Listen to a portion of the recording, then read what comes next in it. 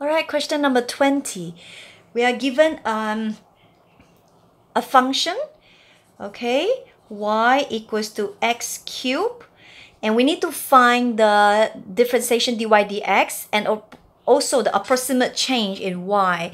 Okay, this is the fourth application of differentiation. Let's find the part A first, dy dx. This one pretty easy. Just reduce the bring down the power and reduce the power by 1. That's it.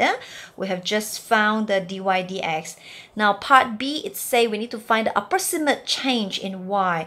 That means we need to find the small changes in terms of y when our x increase from 2 become 2.1. So from here, we get our small changes in x, which is 0.1.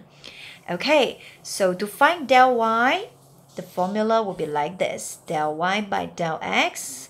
Okay, I already explained this very clearly to you, the relationship between this one with the dy dx in the class, yeah?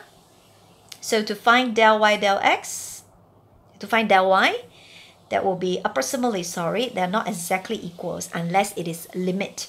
We set the limit of del x. So del y is approximately equivalent to dy by dx times with the del x. Okay, and this line is equals to the second line.